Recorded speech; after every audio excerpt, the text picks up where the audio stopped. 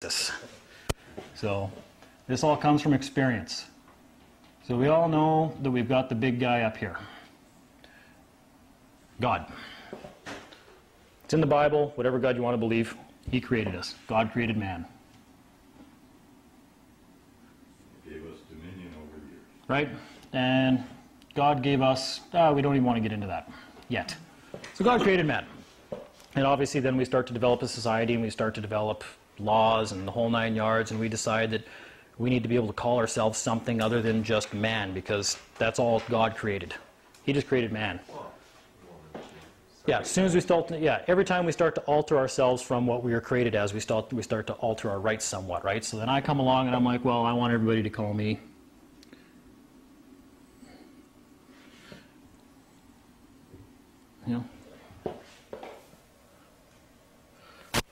my parents said, well, we want to name our son Dean, and he's of the Clifford family, so we're going to call him Dean Clifford. And they file the particulars of a live birth with the government. And the government sends them back this receipt that we call a birth certificate, and it's got this name on it.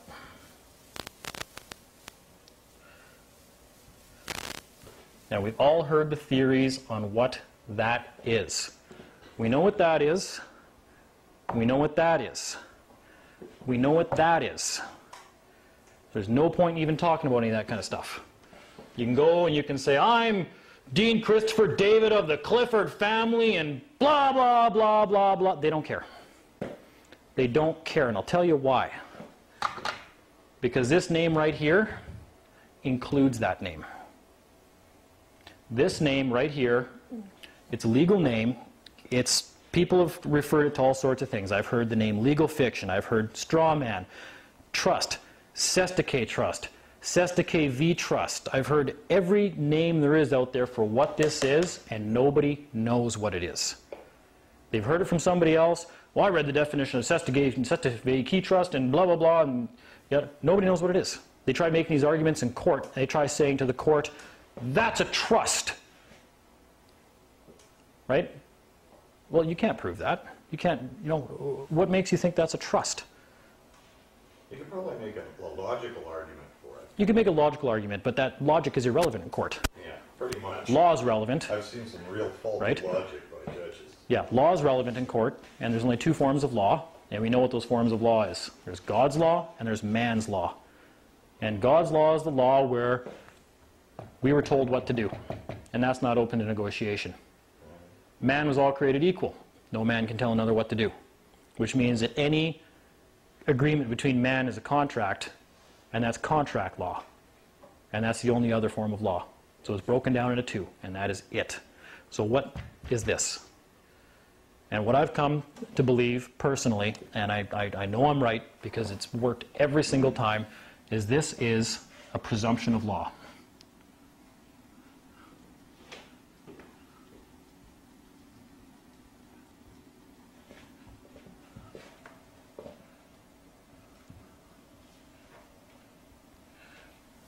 Now, most people think that when you say the word straw man, they actually think it's this real legal identity that's defined and has some account file somewhere with the government, and it exists, and it's this one specific little thing that was created, and they can positively identify it.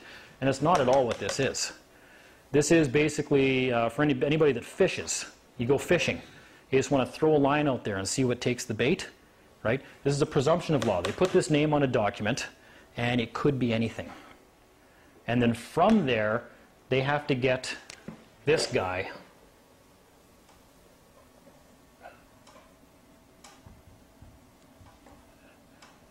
to fit himself into their presumption.